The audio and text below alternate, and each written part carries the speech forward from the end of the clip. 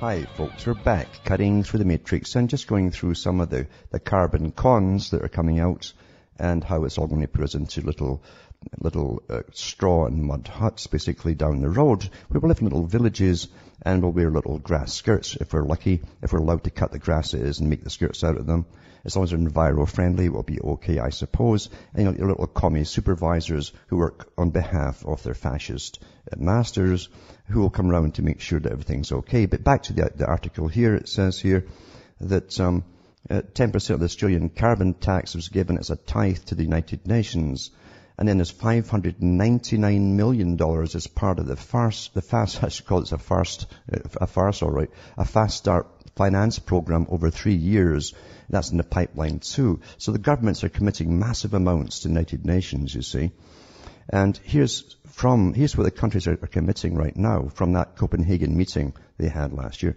It says Australia's going to give $599 million.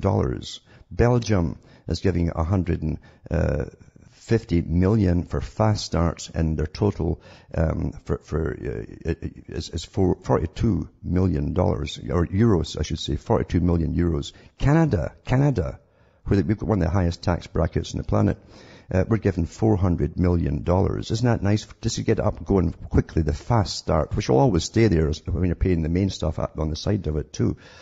Anyway, it says Denmark is paying $308 million. And it says European Union is 150 million on top of what all the independent countries under the Union as well. Finland is 110 million. France is 1,260 million euro. Germany is 1,260 million euro. Iceland, 1 million euro. Japan is 15,000 million United States dollars. Luxembourg is 9 million euro. Malta is 1 million euro. Netherlands is 310 million euro. Norway, 1,000 million. Eventually it'll go up to 382 million. That's what they've got to actually mark down for Norway. Portugal for fast start is 36 million. And once it's up and running, it'll be 12 million per year, I guess. Slovenia is 8 million euro. Spain, 375 million. Some of these countries, remember, were bankrupted just recently too, and they're going to really get it again. Sweden is 800 million, and Switzerland is 140 million. United Kingdom is 15,000 million. 1,500 million. What's a few thousand here? They're dealing in billions these days, eh? It seems so like petty cash now. We're so used to trillions of dollars in debts and stuff. Anyway, look at the cash, and you wonder why these big international corporations are all on board with their shadow governments and stuff, working with, behind the scenes there.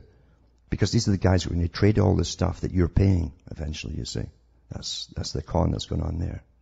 Big money. In fact, Rothschild said it. Says this is the next stock market. There'll be no other stock market eventually.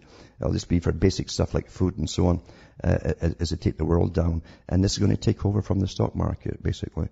It'll be the new type of investment in eliminating carbon, supposedly. And they've got the big magicians already with scientific sounding terms and so on, ready to con you all into believing it.